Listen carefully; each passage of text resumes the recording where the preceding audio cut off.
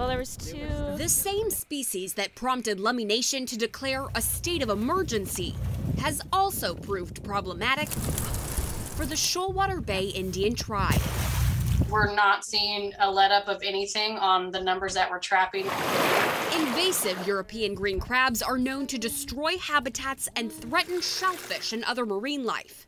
Whatever they can catch, they will eat. Oh God, look at that, we got a mating pair. We traveled to Lummi Sea Pond this past winter to see trapping in action. The tribe says in 2019 it caught dozens, in 2020 it caught hundreds, and in 2021 tens of thousands. This year, a number of agencies, volunteer groups, and shellfish producers have worked to actively remove more than 138,000 since January 1st across the state. The Washington Department of Fish and Wildlife says we're still in the early stages of an invasion, meaning there's hope to curb the spread. So we have a unique opportunity to really hit these hard and try to manage them.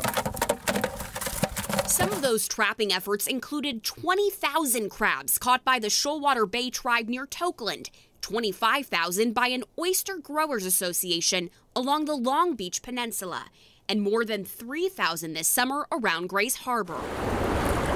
Scientists say the crabs adapt well to warmer waters, a concern in recent years and for the future. And that's one of the main reasons why we're seeing more green crab coming in.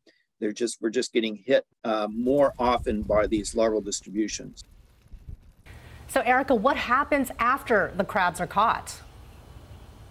Well, in some cases, like along Shoalwater Bay, they say that they're able to use these crabs for fertilizer. In other cases, they're frozen and then disposed of. In Oregon, where they've seen a lot more of these crabs, they've actually set it up so that people can catch them, and in some cases, people are eating them, though here, that's really not the focus yet. Christine? All right, Erica, thank you very much for that.